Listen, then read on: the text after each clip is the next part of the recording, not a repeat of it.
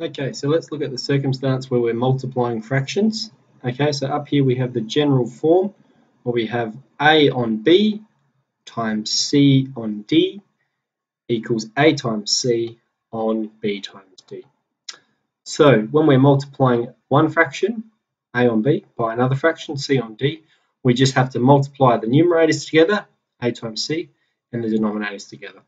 So for example, let's say we have 3/4 times by 2/3. Okay, the way we're going to solve this answer is just do 3 times 2, the numerators times each other, and the denominators times one another. 3 times 2 is 6, and 4 times 3 is 12.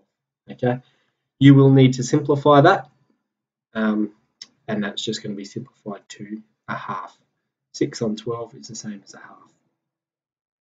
Okay, let's look at another example, but this time with an improper fraction. Let's say we've got 1 1/4, and we're timesing that by 5/7. Okay, so the very first thing that we need to do is change this to be an improper fraction. At the moment, where my mouse is right now, that's a mixed number. We need to make that a fraction, an improper fraction. So let's do that. I'll just draw a circle around this first. Let's do that over here. Okay, so what we mean when we have 1 1/4, this is equal to 1 plus 1 1/4. And that 1 we want to write with a denominator of 4. So the way we do that is we just go this number here times this number here. 1 times 4. So this is equal to 4, and it has a denominator of 4. 4 divided by 4 is equal to 1. And we're adding 1 on 4. Now we can perform this addition because we have two denominators that are the same, 4 and 4. So 4 on 4 plus 1 on 4, 4 plus 1 is just 5.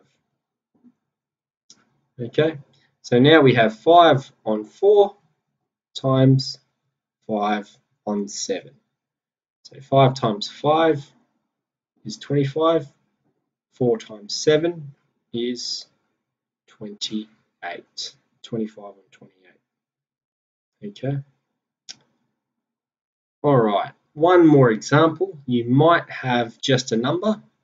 4 times by 3/5. Okay, another example. In this circumstance, we just have a number there times by a fraction. You just have to multiply the number by the numerator. So you just have 4 times 3 on 5. Okay, which is equal to 12 on 5. Okay, so that's how we multiply fractions. See if you can get those notes down now.